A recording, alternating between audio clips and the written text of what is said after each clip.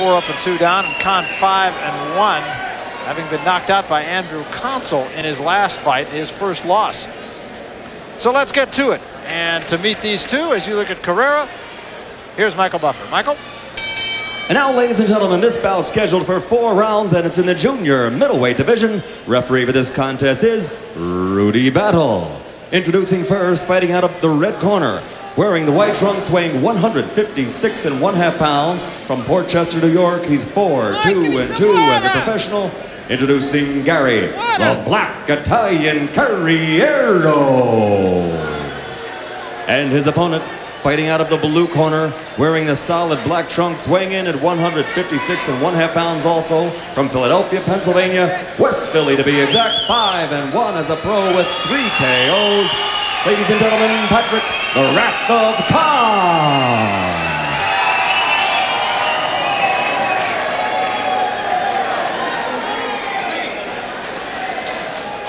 Okay, gentlemen, I expect a clean break at all times. When I tell you to break, I want you both to step out.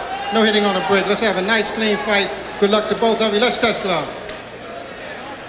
So here's a look at Patrick Cann. Lost, as we mentioned, by way of knockout to Andrew Consul the last time out back on March 27th in Atlantic City on one of our top-ranked cards. And Gary Carriero also on the top-ranked card when we were at the Foxwood Indian Reservation up in Connecticut. He defeated Brian Barbosa in his last fight. 4 rounds.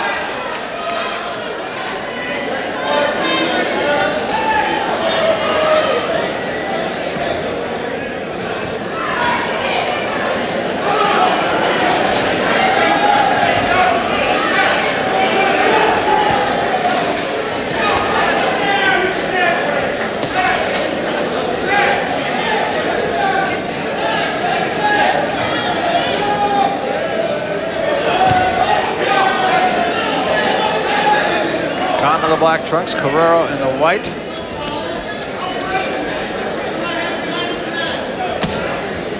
Break out nice and clean. Let him go.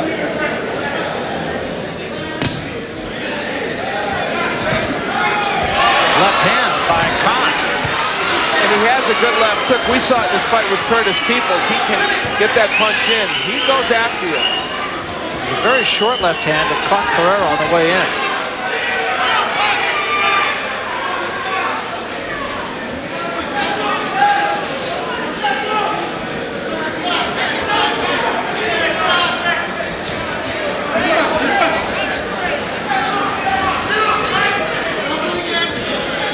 Was 5-0 when he lost that last bout to Andrew Consul in Atlantic City. Knocked out in the second round. A shock to him.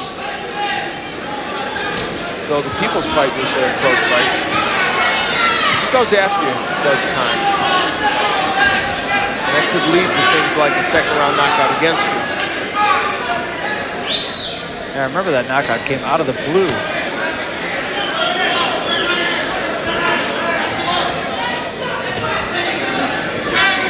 Crowd here at the Blue Horizon really appreciates an action fight.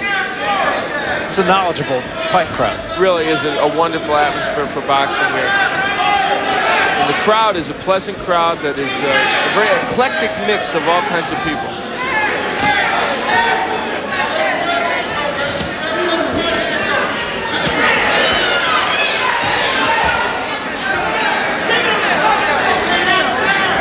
Very effective first round so far for Patrick Cann.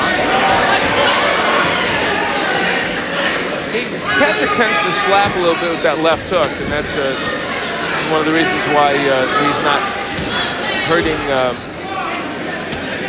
Carriero with that punch more than he is.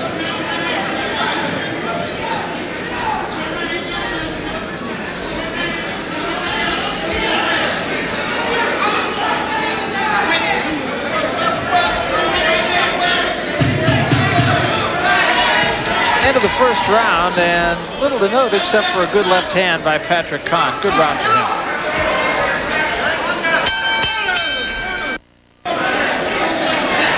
We start the second round. Carriero white trunks, Patrick Cann in the black trunks. Good first round for Cann. Take a look at the numbers from the first round, and Cann, as you can see, much more effective and busier, and that's going to win you a lot of rounds. nice left hand again by Cann, getting Carriero bouncing off the ropes. He is keeping Carriero really back on his heels, not letting him get off offensively, get his combinations flowing.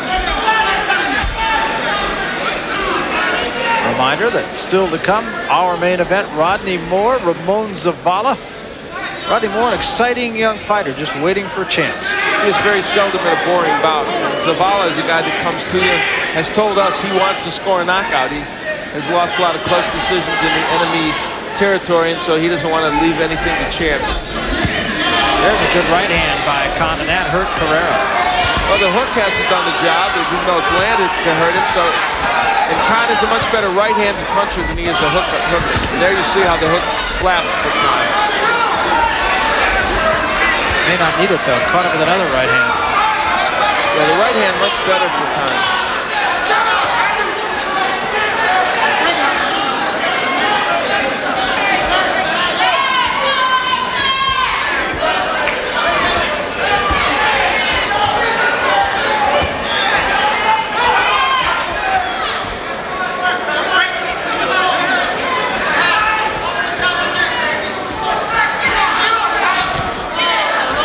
Wild right hand we see by Cann, and he almost got nailed with the left hook in the process.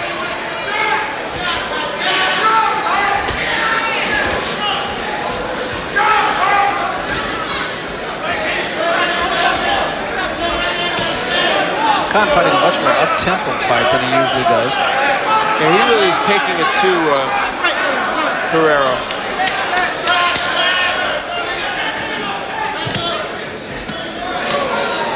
These guys are 24 years old, trying to gain some valuable experience.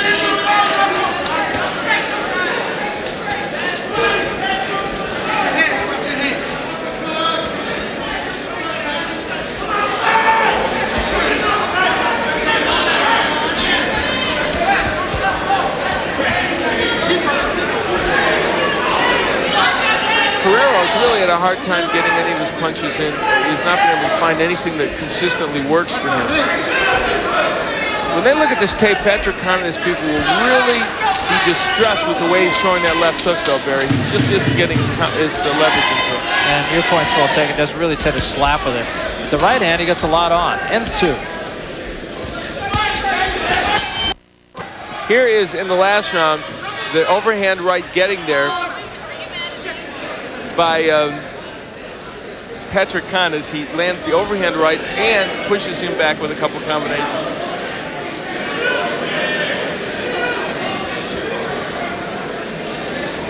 Through the first two rounds, you can see Patrick Cann has really done a dance on Carriero. Yeah, and the percentage he's landing has gone down a little bit, but nevertheless, he's still landing effectively. Putting enough pressure on him, too, to take Carriero's game away from him. Carriero just has not been able to get on track, as you mentioned. Yeah, and Cann has kept him back, moving backwards. He's kept him from really doing what he wants to do.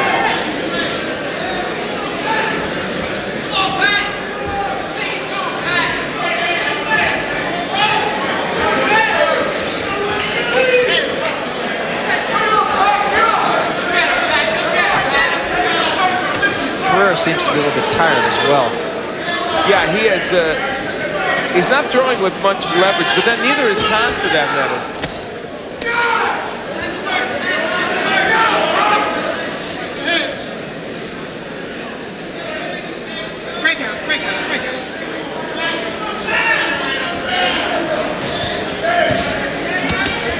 There's Carriero coming up the middle. Neil Barry, what he has not been able to do is land the right hand behind the jab, Carriero.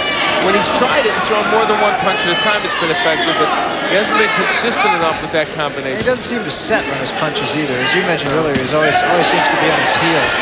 He got nailed with a good right. Turned around and then nailed with a good right. And Patrick Cann might do well to concentrate more on landing that right hand, put himself in position to throw that punch instead of relying on the left hook, because he knows he's not throwing it with a huge amount of power here.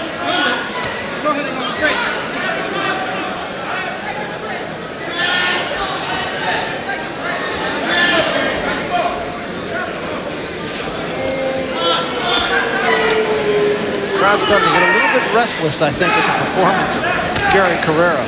Well, you know, here at the Blue Horizon, if you have 2 minutes that aren't scintillating, they get a little distressed. Yeah, they take no prisoners here at the Blue Horizon. One action from the beginning, and mostly they get it, so.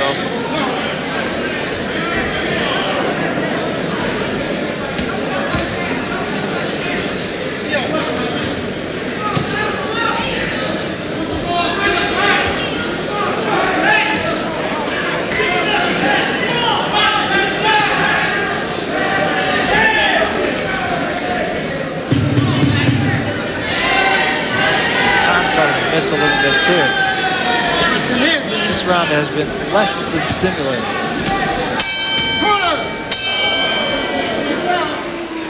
Into the corner of Patrick Cann.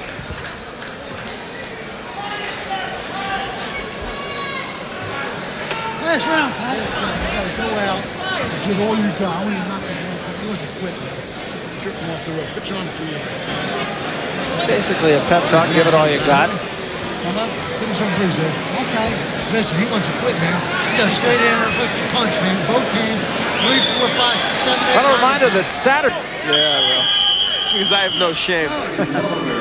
Round number 4. This is the final. Fourth and final round now, and Patrick Cann, who seemingly has this fight in hand. See how he plays this fourth round. Yeah, and you know, you raise an interesting point. Do you, if you're Patrick Cann, do you go after this? Do you really attempt to put this in the bag in such a way that it's a dramatic win for you, or do you just get your win, work on getting your W? Well, that's a question. Yeah, he sure answered it. And they got a standing 8 here, and actually that's going to be a big break for Carriero. That one should have been a knockdown anyway because the ropes were holding him up, I think. He doesn't have much. No. See if Rudy Battle lets it go. He'll only get it go a little bit here. Yeah. I think Carriero is hurt. Still out of it. And look at Rudy Battle. That's it. One right hand, that's it. Well stopped by Rudy Battle. Good job of refereeing by Battle, and we got our answer early to your question, didn't we? That's one rhetorical question we got an answer to right away. Yeah, that's true. Answer something for that anyway. That was a very good right hand. Also substantiated what you had been saying, that his right hand clearly his best weapon. And you will see it here. The overhand lead right, didn't even bother to set it up with the jab, but ooh, Carriero really wobbled. He continued to punch. Rudy Battle was trying to separate the two, and he was punching away. But finally did get out of there. One more punch and Rudy Battle might have disqualified him or taken a point away. There you see it from another angle, right on the point of the chin. And you can't land a right hand much better than that. Very clean, and it did the job. And let's get to Michael Buffer now for the official word. Michael? Ladies and gentlemen, referee Rudy Battle steps in and stops it out.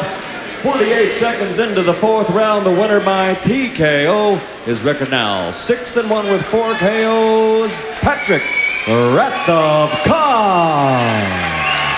So Patrick Cann puts an exclamation point at the end of what was going to be a win anyway, but he puts a flourish on it. Finishes it with a knockout. Ringside Report after this.